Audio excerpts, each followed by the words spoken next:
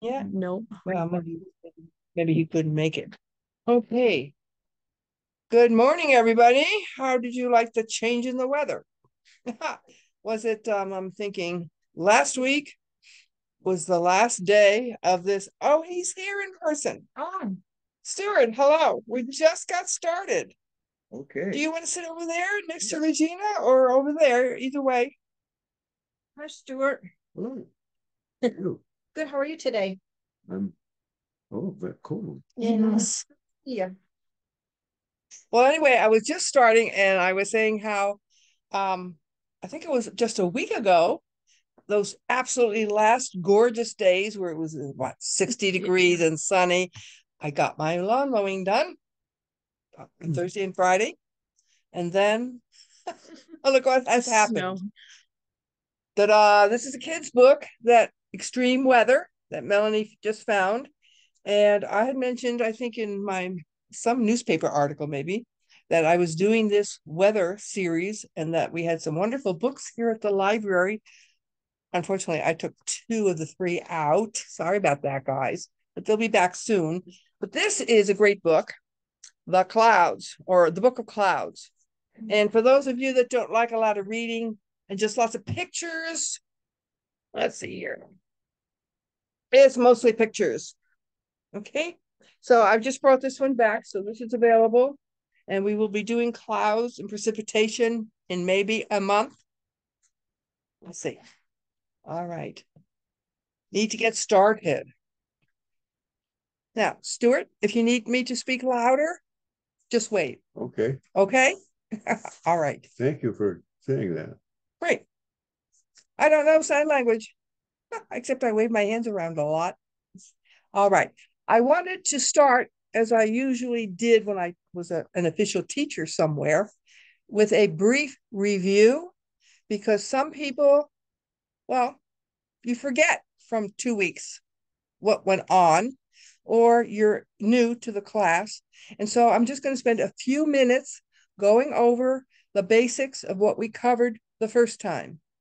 And that is the old question, weather versus climate, because often people get them mixed up. How are we doing? Can you hear me? Yes. Okay. Um, the weather is when you get up in the morning, you look out your window and something's happening. It's raining, it's snowing, whatever. It's local. It's in your backyard. And it's probably only for that day, or maybe 2 days, 3 days. That's the weather. It's a local event. Climate, on the other hand, covers a very large area. For us, I called it the Great Lakes region. Um, Usually in a large region like that, we know what the summer temperatures are going to be, sort of. We know when the snow is coming or whatever. So that's our climate. And that's based on an average of 30 years of keeping records. And you average it all together. Sounds like statistics. And then we sort of get a feel for what the climate is like in our large region. Going back to the weather, it all takes place in the lower part of our atmosphere called the tropopause. No, troposphere. Got to remind me, Melanie, when I get it wrong. Troposphere. And we live on the bottom of an ocean of air. We're walking around here on the sidewalks in Alfred, but on top of us for 5, 6, 7, 8 miles is air, and it's pressing down on us. So, in a sense, like the fish, the flounders that live in the bottom of the sea, the ocean, we are creatures that live on the bottom of an ocean of air. And we're usually not aware of that. However, um, do I want to get right there yet? No, not yet. I'm going to hold off on my seventh grade experiment for a few minutes and go on with my review. Then we looked at what's weather, and it's basically precipitation, whether it's rain or snow or whatever. It's the humidity, How muggy does it feel? How much air, water vapor is in the air? And air pressure, which I did not get to last time because I talked too long about these other parts of the presentation. And we will get to that in a minute. And finally, we talked about the idea that we have air masses, huge volumes of air, maybe 500 or 1,000 miles across, maybe 3, 4, 5, 10,000 feet high, but it all has basically the same temperature, the same humidity, and the same air pressure. So it acts as a unit. And we then looked at two basic types of air masses that affect us in Western New York because of where they came from, where were they born, and therefore what characteristics do they have. And the one was a continental polar air mass, which comes down from Alberta, Saskatchewan, or Montana, off to the northwest, overland, no nearby oceans, and it's relatively dry, cool in the summer, cold in the winter, and we call it a high air pressure system because of the density of the cold, dry air. The other comes from the Gulf of Mexico, and it's oh wait, did I mention that's called a continental polar? Mhm. Okay. The other one is the maritime tropical, and that's from the Gulf of Mexico mainly. And it's warm or hot, and it's humid and muggy, and it comes up, usually funnels up the Mississippi and Ohio River to get here. Okay, and that's what we don't like in the summertime. And that's what we never used to have in the summertime years ago, that hot, muggy weather in the summer. But we do now. And so that's where it's coming from. All righty, that was the review of the basics that we covered last time. Now to move on so we can get done with the end of the first time and the rest of the second time, I want to talk about air pressure. That was the third thing. Precipitation, humidity, and air pressure. So we're living at the bottom of the ocean of air, which means if you measured the weight of that air, now air doesn't weigh anything, does it? I don't feel it sitting on me, but in truth, for every square inch is not very big, 14.7 pounds is pressing down on us. And the only reason we don't get squished is that the air inside our body, in our blood, in our ears, equalizes that. It's pushing back at the same rate. However, one of the best experiments, Stuart, I did, I think when I was teaching 7th and 8th grade science. You take a gallon can, an empty metal gallon can. You put about a tablespoon or 2 of water in it, sit it on top of the Bunsen burner, turn on the Bunsen burner, and boil the water away. It takes about 5 minutes. Don't burn your hand. Seal the top of the can and set it on the desk and go on lecturing, whatever the lecture is about. And the can sits there. Okay. Did you ever see that, Stuart? I don't think so. You told me about it. I mentioned it on the phone. Regina, you want to describe, the people who are listening couldn't see you probably what's happening. What does the can do? The can just implodes. Is that It crumples, yes, up and within itself. Yep. And it's because of there's less pressure inside than outside, so it just, I assume, Yeah, it just goes in. that yes. In other words, by boiling off the little bit of water, creating the steam, and it escaped, it created a partial vacuum then when you sealed it. That reminded me, back in the 1800s, some scientists, either in England or France, I don't remember which, did the same experiment, but he had a big metal hemisphere, I don't know, maybe 10 feet in diameter. And then it screwed together. He did the same thing as we did with the can. And then he had teams of horses to try and pull it apart. Couldn't do it. They couldn't pull it apart. because of, once again, the outside air pressure that normally we're not aware of. So that's the crushed can. Then I remembered another thing on the news years ago. I'm going to guess 30, give or take 10. There was this, I think he was a young man or a middle-aged man, and he decided, and I think he was somewhere in the Midwest. In other words, when I remember things, I don't always remember the details. Like, was it Kansas? Was it Ohio? Was he young? But it was a guy. And he got his lawn chair and some beer and a whole bunch of helium balloons. And his friends started tying on the helium balloons to his launch. You remember this? You're laughing. I don't. You know what's going to happen? What's going to happen, Melanie? He's going to start floating. He's going to start floating upwards, right? And he did. Once again, I think 3, 4, 5,000 feet. Oh, wow. And just like the hot air balloons have to, when they want to descend, they have to let some of the hot air out. He had to start pricking balloons so he could descend, because those balloons would have exploded eventually. I don't know how hot. Maybe he had to go to 8,000 to start popping. Because of the air pressure? Because the air pressure outside was dropping, and it was the same inside. The balloons were beginning to expand, and then you would crash to the ground like Icarus.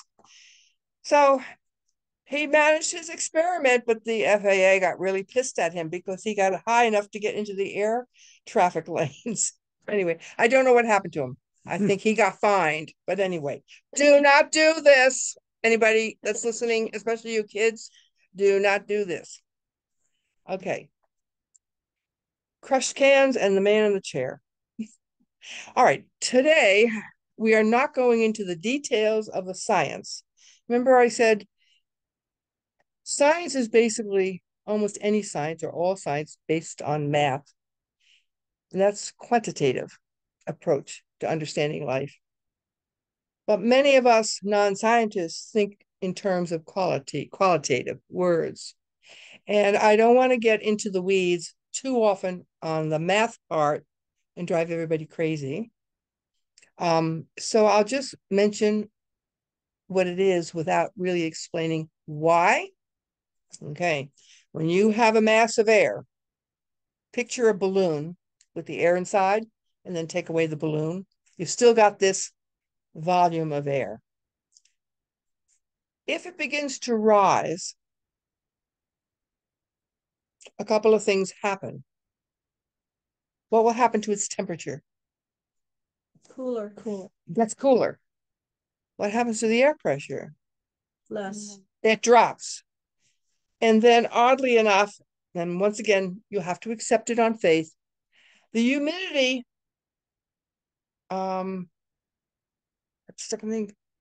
goes up if nothing else changes. And the humidity goes up. Because the density gets smaller, right? Yeah, I think so. You're right. Yeah. Yep. Now, I can't remember. Regina, did we talk about dew point last time in passing? I'm not sure. All righty. You've all experienced, you gin and tonic drinkers, in the summertime. You decide it's time in the afternoon for your gin and tonic. And so you go to the fridge and you get your ice cubes and the tonic. I don't know, do you keep the gin? I don't think you have to keep the gin in the fridge, but the tonic is in the fridge. And you pour it all in the glass, and all of a sudden, the outside of the glass gets wet. Where'd that come from? I didn't spray water on my glass. All righty. Relative humidity was, we did talk about that. The amount of vapor in the air compared to how much could be there at that temperature and pressure. So the higher the percentage, the more muggy we feel. But once you reach 100%, normally you can't go higher than that. That's it. That's as much as it can hold, no more. Then, if it continues to cool down, it comes back out as water drops. If it's above 32, or if it's below 32, you have frost, ice crystals. So the dew point is the temperature at which saturation in the air is reached, and then it comes back as liquid or ice. Alrighty. Can I ask Yeah, a question yeah, about absolutely. humidity? Yeah, oh yeah. Um, You may not be able to answer. talk about humidity in the summertime, like when it's hot, as Mhm. opposed to the winter. Is it because it's colder in the winter, and so Okay, it's not as humid? That's a good question. that is a good question. But there's two subtle answers, I think. Where do you spend most of your time in the winter? Well, inside. Inside. And what are you doing to the air? When I walked in here, what did I say? It's hot. Hot air can hold, if you don't add moisture, it gets less humid without going into the math. Because it's expanding. Yeah. Okay. Yeah. So for two reasons, it's colder, so it's holding less moisture to begin with at a given temperature. And you spend more time indoors where you're heating your house, which is causing humidity to drop and your hair to go crazy and your skin to get dry. And I have a wood stove. I put the pot of water starting around now on the wood stove to create more moisture in my house. So I feel comfortable. And this is why we never get to the end of my lectures. If you study evolution and anthropology, Homo sapiens evolved in equatorial Africa, where it's usually quite humid and the temperature fluctuates 68 to 85, roughly. That is what we feel, even though it's been millions of years of evolution, our body remembers. That's my theory. We evolved in a climate that did not vary much in temperature. What do we set our house at? 72. Why is that? Because once upon a time, that was the average temperature we lived in. And also the humidity was probably, I'm guessing, 60, 70, 80, 90%. So we don't adapt well to dry air. You get bloody noses. She was talking about Tucson years ago, the desert. People's hair goes crazy. So anyway, do you have to go? No? Okay. So very quickly, we're not really going into clouds today and precipitation, but just briefly, the sun comes up in the morning, warms the ground.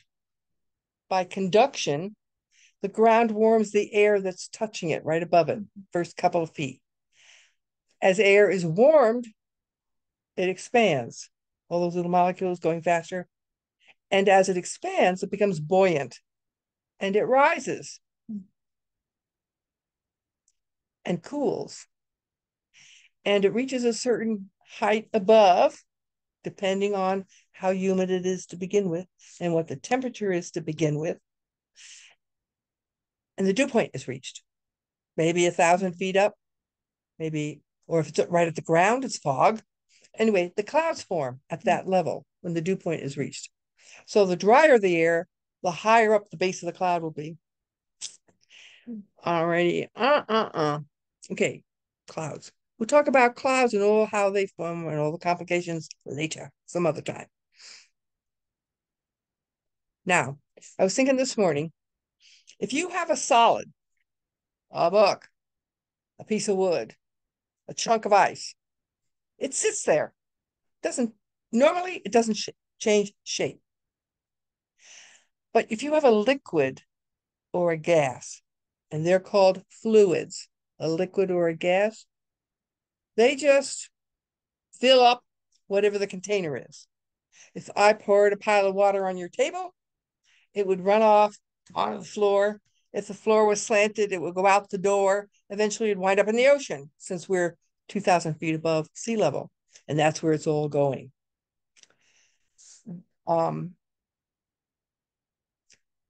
But you can contain it in a cup or whatever. But a gas, also a fluid, has no boundaries. You set it free from the balloon or the tire of your car, and it just expands until it equalizes out with whatever the air pressure around it is. So if you're driving your car and you go over a nail, the high pressure air in your inner tube, if they still have inner tubes in tires, and out it goes into the atmosphere, and you get a flat tire because it wants to equalize itself. The high can't stay there when there's a low over here. It just wants to spread out and make it all equal. Now, let me think. So we tend to have, and most people have TV. That's the one bad thing about the weather report on the radio. They don't give the visuals. They don't what? Give the visuals. They tell you if it's going to rain and what the temperature is going to be, and maybe how much the wind is going to be and where it's coming from. But you don't have, like on TV, you have you can see the front coming in, you can see the hurricane swirling around. So we label those air masses we talked about as highs and lows, meaning the pressure in the whole system that's a high is greater than the pressure in the low. And highs tend to be cold and dry air, and lows tend to be warmer and humid air. And then what happens, and once again, we won't go into the mathematical details, just have to accept this. Like when you were a kid and you said, Mommy, why is the sky blue? And your mother said, it's God's favorite color, and he made it blue. So just accept it. If you have a huge air mass, and it's a high, cold and dry, the air is going to flow out of that system in a clockwise, if you're looking down on it, direction, like the clock goes around from midnight to 6. All righty. But if it's a low, then everything's flowing into the center of the low where the pressure is the lowest, and it goes counterclockwise. That's what hurricanes are. Yes, and we might even spend a half a session later in the winter on hurricanes. But you're right. And counterclockwise. Oh, and that's only for the northern hemisphere. We're going to forget the southern half of the globe because not that many people live there, and everything's backwards and upside down. So we're not going to consider that. All righty. All righty. Hear them. Back with that. I once gave a course on maps, the art of map making, and I have a whole series of wonderful ways of mapping the world. And one was put out by Australia. And here is the map of the world with Australia at the center and everything else on the periphery. Yes. Okay. All right. Now we need our first picture. It was this one, right? That one, yes. And oh, by the way, folks, Rima had a change in schedule. She can't be with us anymore on Fridays. And so Melanie, the head of the library, has got snatched away from her desk. And so far on this cold, cold day, no one's come into the library. So hopefully, because if she leaves, I don't know how to find the next picture. So this is Melanie, if you can see her, the head of the library. And she's going to be our technical sidekick for the rest of this. I'll try. Term. She'll try. No, she did a good job. Okay, this is the beginning of the official part 2 here. Where are we? Almost all of the energy that we on the Earth have, 98, 99% of it comes from the good old sun, 93 million miles away out there. And here is a sketch. What is that? A drawing, a picture of the Earth. Why don't you turn that a minute so they can see it?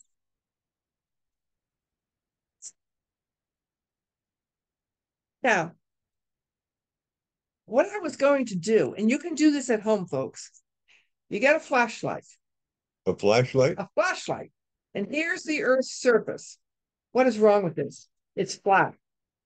And I'm sorry, guys, unlike 2% of Americans, I do not believe the Earth is flat. But we're going to pretend because it's easier to see. And then in your imagination, you can just switch things around. But if you hold a flashlight straight up and down, 90 degrees over the table, all the light and the heat from the flashlight, sunlight, strikes in a nice sharp circle. But if you bend your flashlight that circle extends into an ellipse, an oval, and it's paler. It's not as bright because the same amount of energy is spread over a greater distance. That's what's happening to the sunlight, our source of energy and heat and light energy, hitting the Earth. Now, I did want to point out, we had an astronomy class here a couple of years ago. We had a great time with that.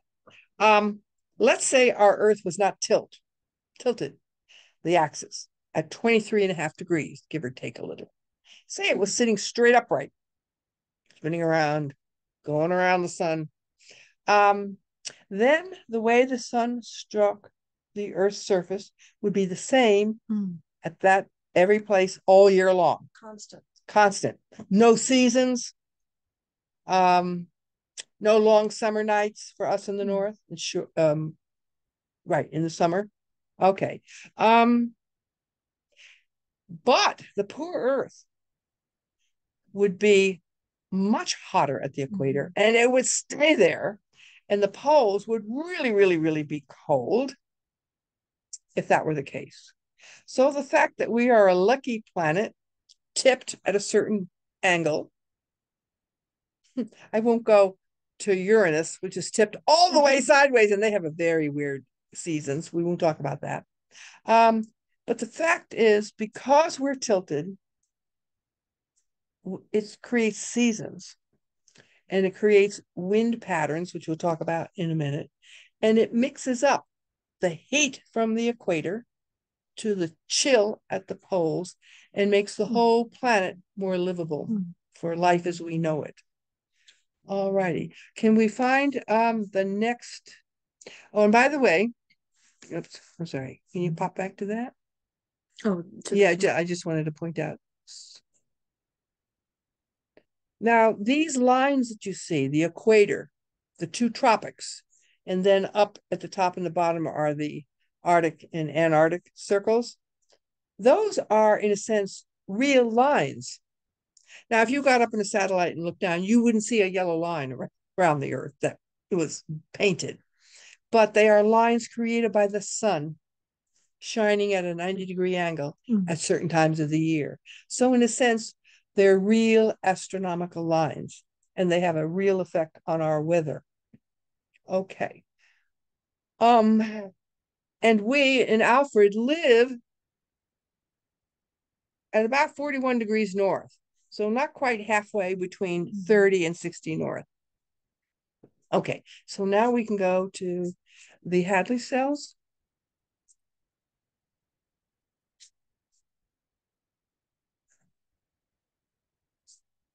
Yes. Okay, we talked about, that's too complicated. Oh, I see. That's not that clear, is it? Can you make it larger? Beautiful snowflakes. We'll save those for when we talk about snow. Can you make that bigger? Nope. No. All right, guys, you're going to have, let's go back then to the other. Oh, there we go. Okay. Well, this is an example of somebody that got too much time to do their art project and got carried away and put in too much detail. So let's try and get rid of some, in your mind's eye, get rid of some of the detail. We're going to start at the equator, where most sun throughout most of the year strikes fairly directly. So it's the hottest part of our Earth. What happens, has anybody here ever lived? I lived in Panama once, so I sort of remember, even though I was little. Anybody else live in the tropics? Traveled there a little bit. Okay. What was the weather like? What time of the year did you go?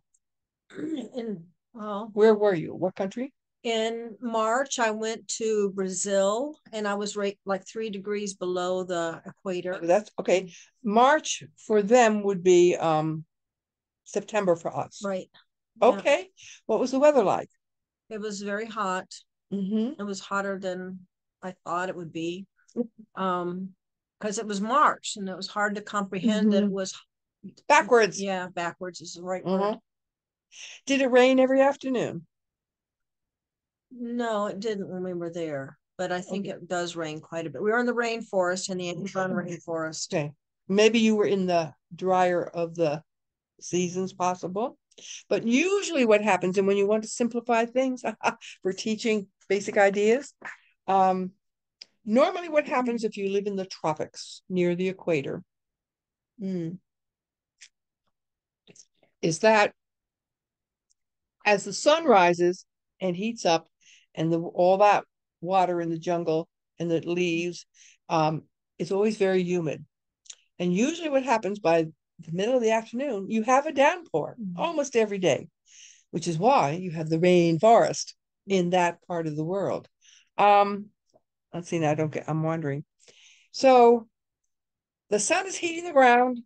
It's heating up that column of air, thermals, they rise, they reach the dew point, they make clouds. If it continues, then they start to rain. But that whole, think of convection. If you've ever boiled a pot of water on your stove, bubble, bubble, bubble, and it starts to boil, and if you drop some red dye right in the middle, that red dye begins to circulate in a pattern.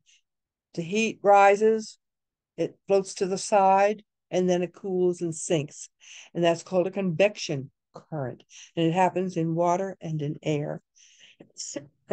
And a man named Hadley, I forget when, 100 or so years ago. Name who? Hadley. He came up with this concept that at the equator, the air rises and then begins to flow north and south and then begins to fall. And when air falls, drops back down, it dries out and warms up. And so at 30 degrees north, we're going to forget about the southern hemisphere, you have a hot, dry band around the world. And 100, 200, 300 years ago, when the Europeans started traveling through the oceans of the world, exploring, you told me what it was called. That band around 30 degrees north. Doldrums. The doldrums, which once again, I don't know the origin of that word, but we have come to take it to mean lethargic, sluggish. I'm in the doldrums. I'm not getting anywhere. Wasn't it also called the horse latitudes? The horse latitudes, because if you got stuck in the doldrums in a big sail ship and you had 90 sailors, all who had to drink water, but you had some horses with you for when you got where you were going, who's going to get thrown overboard first? The horses. Now, whether that was true or one of those myths, I don't know. But it's become known as the horse latitudes. Then as you move further north, there's another cycle that starts a little around 40 to 60. We live under that cycle, 40 degrees north to 60 degrees north up in Canada. That's the mid-latitudes. We'll get back to that in a minute. And then above 60, you get into the third cycle, which is the polar regions. The old joke in Alfred was, if you don't like the weather, wait a day, it'll be different tomorrow. And the reason for that is that in the mid-range, 40, 50 degrees, we're between those warm tropical moist airs and the cold polar airs. And that's where the mixing happens. And whenever you mix air masses of different temperatures and humidity, you'll get wind. Okay? It's not usually windy in the tropics, except maybe as part of thunderstorms. But up here, we're in the westerlies. Most of our wind and the air masses come from the west. So as I said, I think last week, if you have a radio, and at night, some of the AM stations from further away come in after dark. So if you want to know what's going to happen tomorrow, tune in. WHAM, I think, is Louisville, Kentucky. Or I forget the call numbers for Detroit. Because at 30 miles an hour on the average, weather fronts move from west to east. So if Chicago's 600 miles away, then in 20 hours, whatever is happening in Chicago probably will be happening here. All righty. Can we find the one that shows the the biomes Mm-hmm. where the forests are and the deserts. We had a hard time finding this one. I was just thinking after we went through this, too much detail again. If you have a big lawn, it's hardly ever a mono lawn, perfect everywhere the same. There's always the low spot that's going to be soggy and damp, and different things might grow there than just your grass. And then there's the grass under your sugar maple tree, which is always going to be drier and not grow as high. So in the world, depending on general climates, which are based on those cells we just looked at, we are going to find, let's see here. Let's start at the top. Let's see, at the very top, which by the way, most people don't realize, the Arctic is a desert. Mm-hmm. Because if you counted the inches of precipitation, if you converted the snow to rain, it would be less than 10 inches a year. Mm-hmm. Now, we find that hard to believe because it seems like there's snow there all the time, but that's just because it doesn't melt. So at the top and the bottom of the world, we have these polar regions and Antarctica that are tundra and ice caps. That dark green band, there we go, thank you, through Canada and then Finland and all through northern Russia, Siberia, that is the boreal forest. Say again. Boreal forest. Spruce trees, pine trees, evergreens. And that, by the way, is the largest forest in the world, if you figure all the different types. Okay, we're going to skip all the, now, then in the middle part, once again, there's a lot of variety. The pale yellow, our great, pale yellow, there we go. Our Great Plains, way over to the right, the steppes of Eurasia, down in Australia, a shortland grass. Already. And then the orange, pale orange, our Southwest and Mexico deserts, the Sahara, biggest in Arabia, and some of Australia, which is once again 30 below, 30 south. So the deserts all line up pretty much around 30 north and 30 south, most of them. The deciduous forests that we know, the mixed forests, are in around 40 degrees. And then we have our taiga, it's called, the boreal forest. And so I love maps, and the fact that the earth tilted the way it is creates seasons, and the way the sun strikes various latitudes, equator on up to the Arctic, creates climates, which when you compare it with the soil that's there and the weather day to day, gives you deserts or rainforests.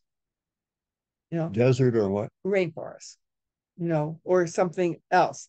But it's really neat to look at it on a map and see how certain areas of the world match up because of where they are, north or south of the equator. All right. Let's see. Ways.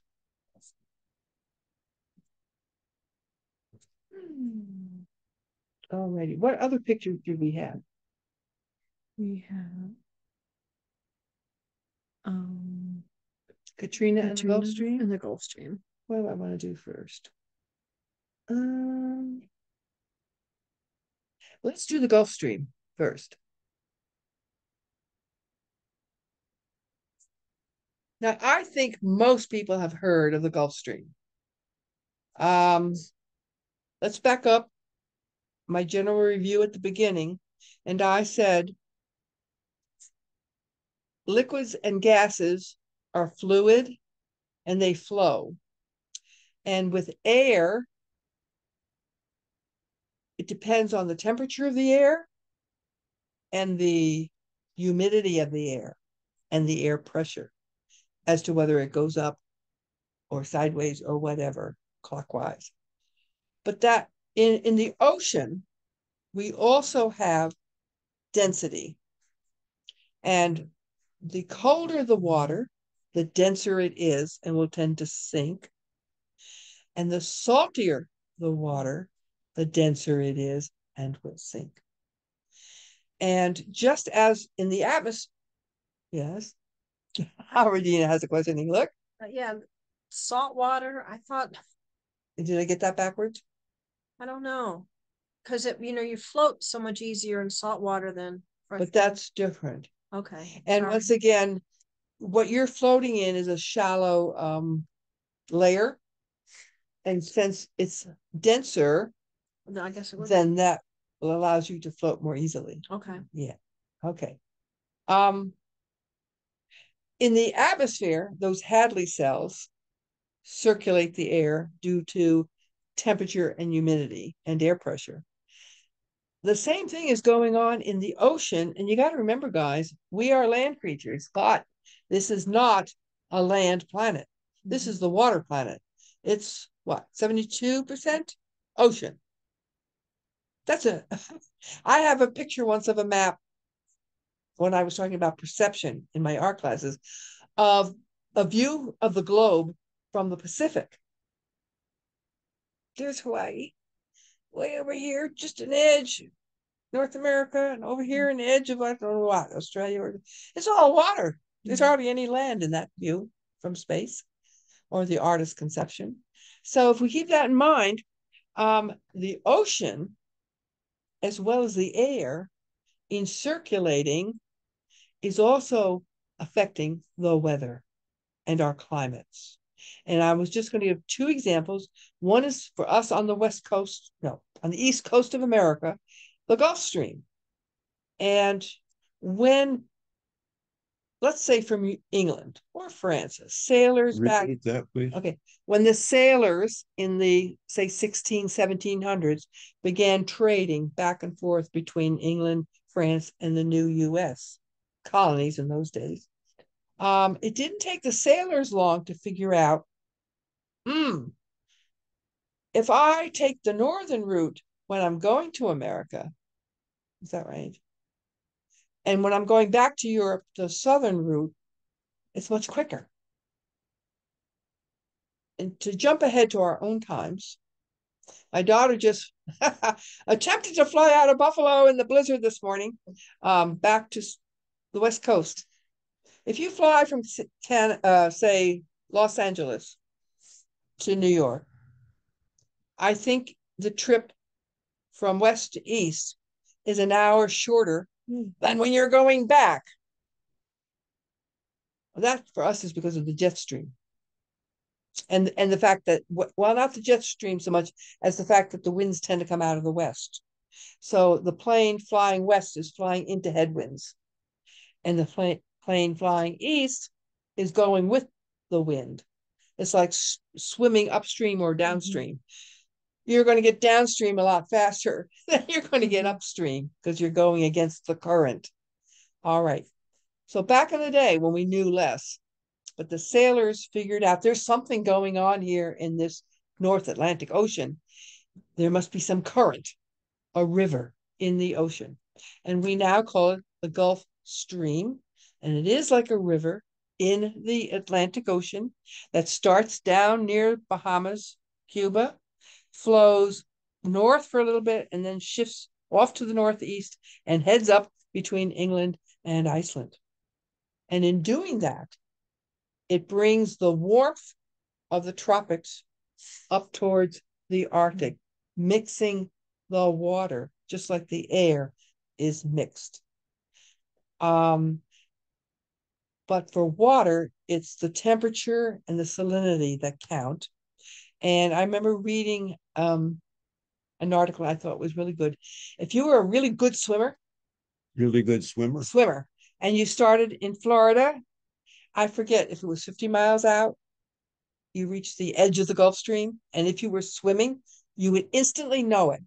It'd be like stepping from the land into the water because the temperature would go up and I think it would be more salty. Look, check that up, guys. If you were in an airplane or could look down, is there any visual difference? I would think so, but I don't know. That's a good question. Because the plankton would probably change. Vikings? plankton, those little tiny Microscopic. sea creatures, or the algae, or whatever. I think probably that you would be able to visually tell the difference, but I'm not sure. But definitely the temperature changes rather abruptly, and the salinity. And that is why, folks, I read a lot of English mysteries, and I read a lot on gardening. And part of our tradition on gardening in America is England's gardening.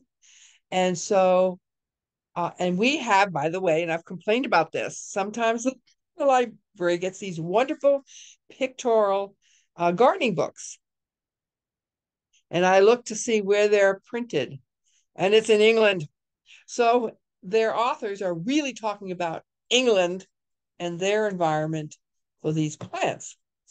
And so I finally, one day, I actually found a book on the kitty stand all about the habitats in England and the plants that grew there.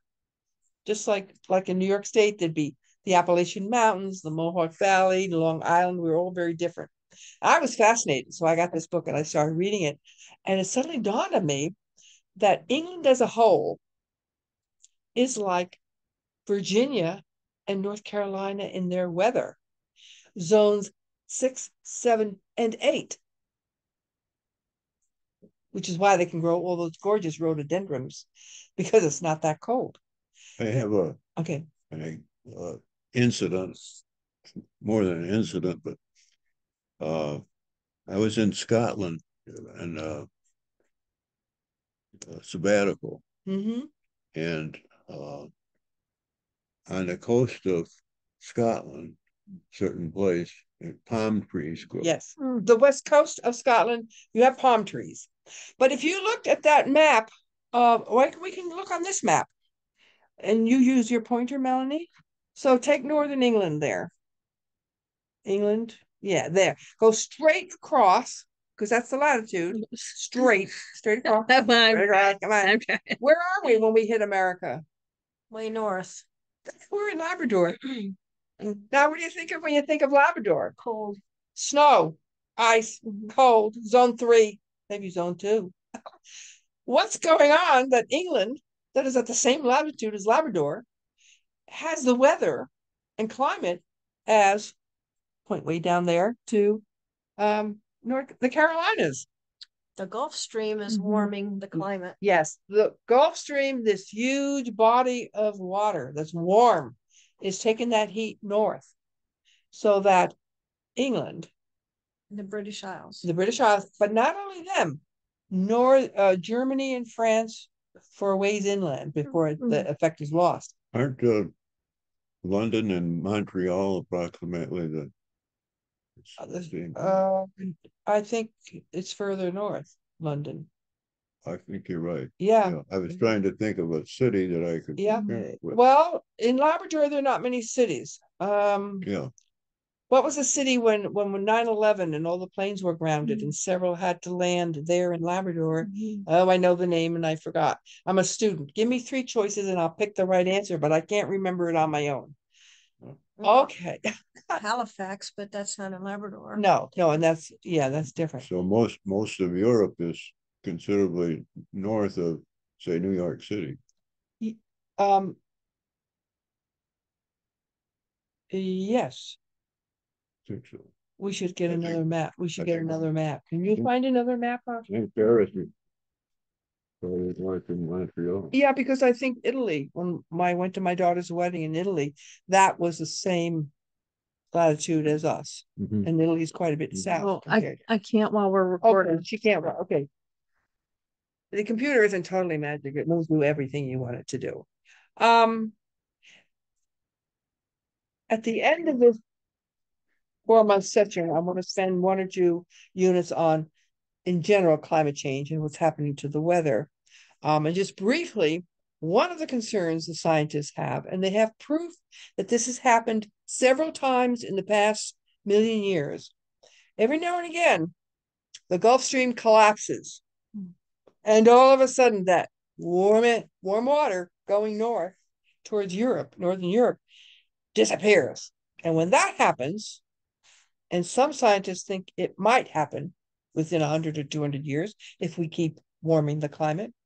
And it's because of the amount of salt and fresh water with the, say, Greenland melting and diluting the salty water, and then it upsets the current, and then all of a sudden it collapses. And we have proof that it has done that several times over the last several million years. But if that were to happen, I'm sorry, London, you will now be like Labrador. That's not a laughing matter. All righty. I want to talk about one other current, and I couldn't find the name. So, guys, you have to go do your homework and look it up. But anybody that has gone to San Francisco are aware of two things. You don't go swimming in the ocean in San Francisco or up in Sonoma because it's too cold. The water is just too cold. And the fog.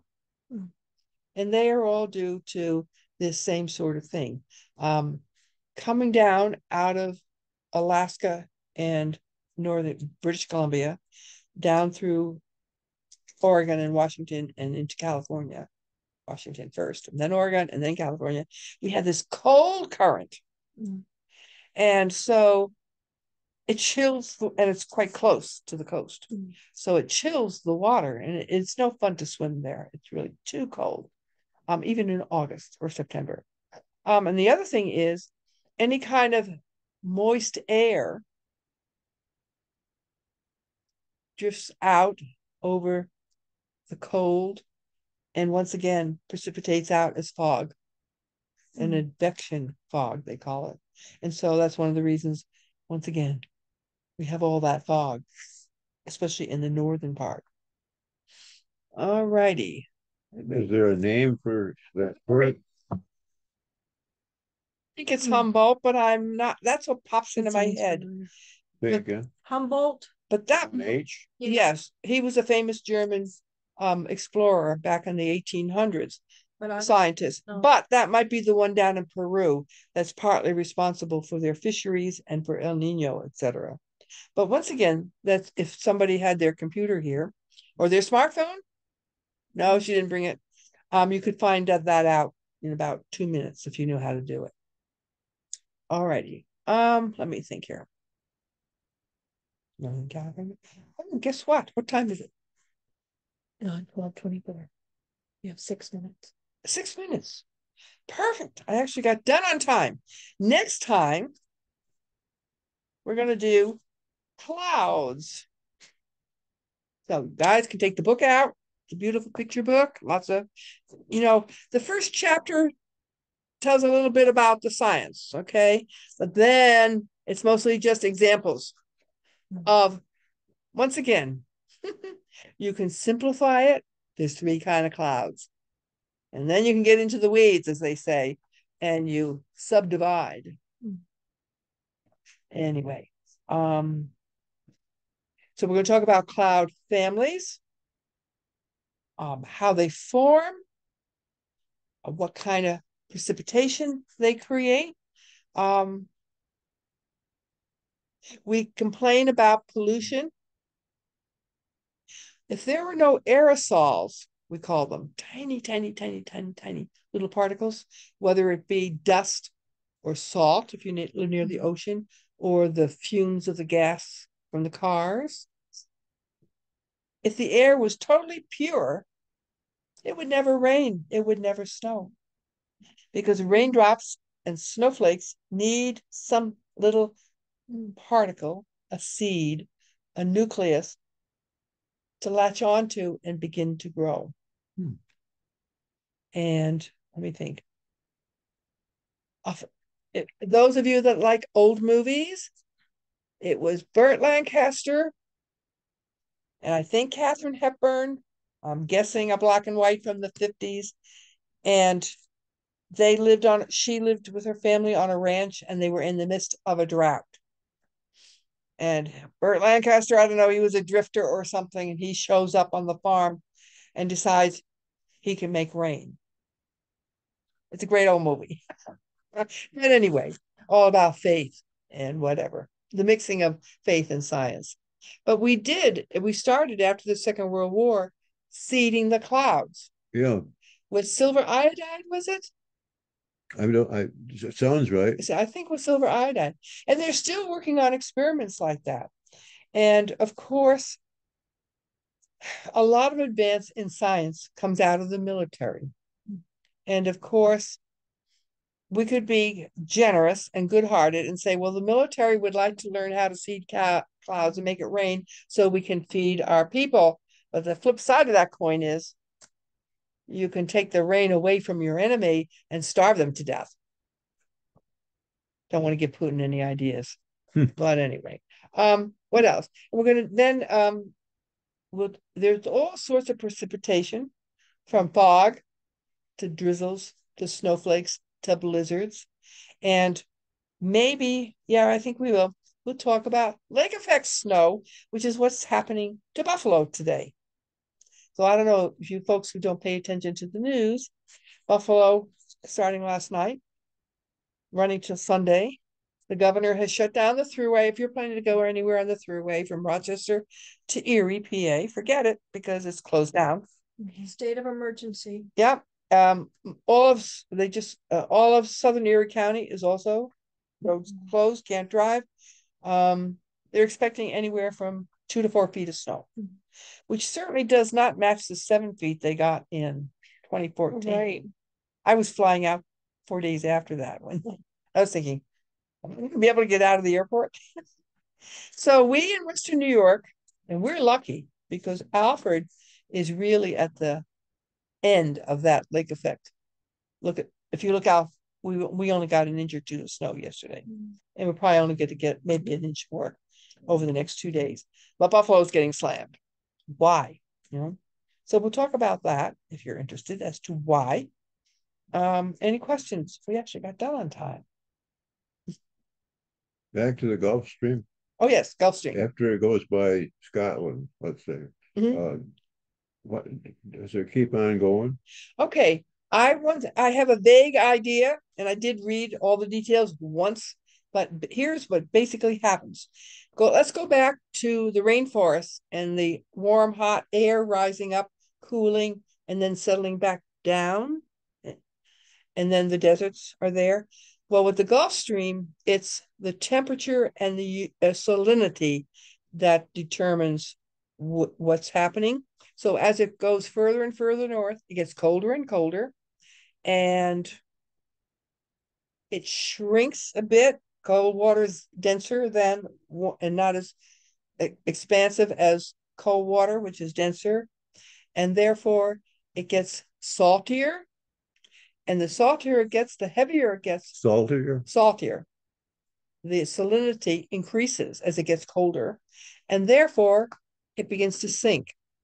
And you can find maps at home on your computer which show the main streams in the ocean. The Gulf Stream is just one, and they all circulate.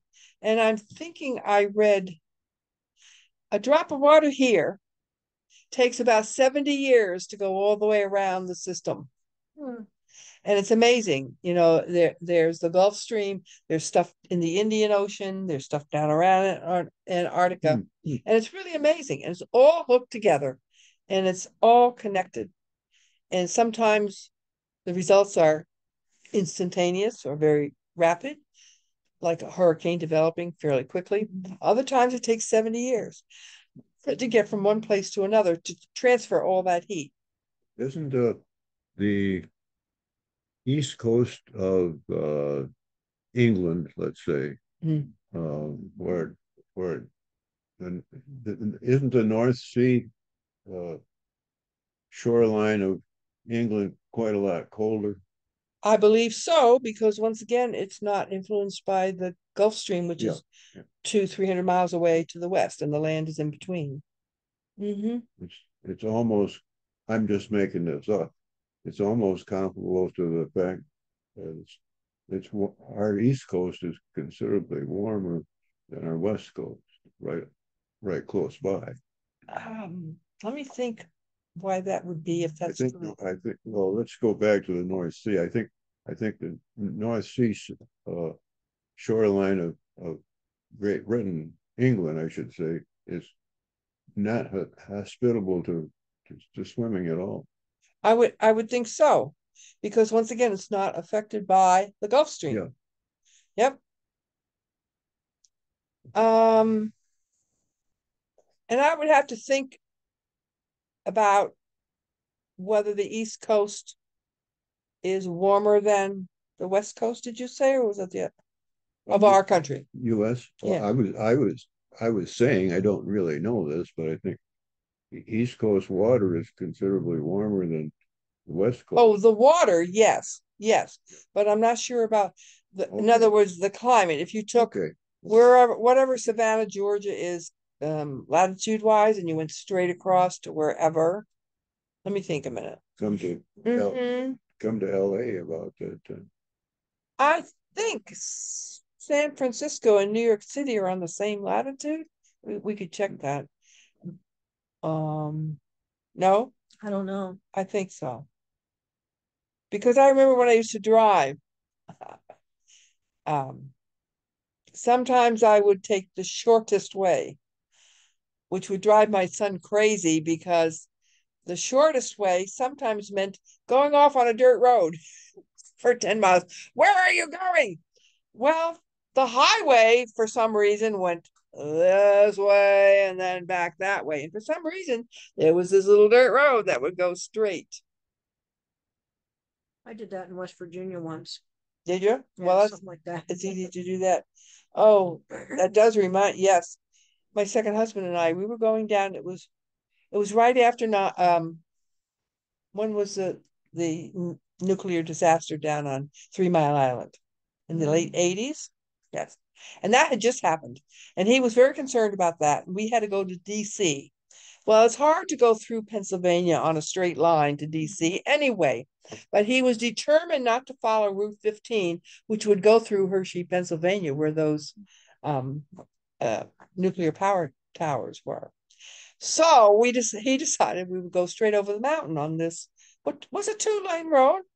Well, this was in April, and it was a 2-lane for about 2 miles, and then it turned to gravel, and then it went to dirt, and then it started doing this hairpin stuff, and then the snow appeared, and we didn't get to the top, and we were in 6 inches of snow, and I kept saying, "We got to turn around, top of this." And then some teenagers in one of those big cars that like to go mudding, they showed up, and they looked at us and said, "Hey, where are you guys going?" Richard said, "Washington, D.C." They just looked at us and said, "Well, you're not going to get to there from here. You better turn around." So anyway, maps are great. Maps are funny. The weather is the top of the mountain in Pennsylvania is different than the 2-lane road down in the valley, all on the same day. Mm-hmm. So anyway, any more questions before we wrap this up? Yeah. Okay. And who knows if anybody's out there in the clouds? Hello. When do you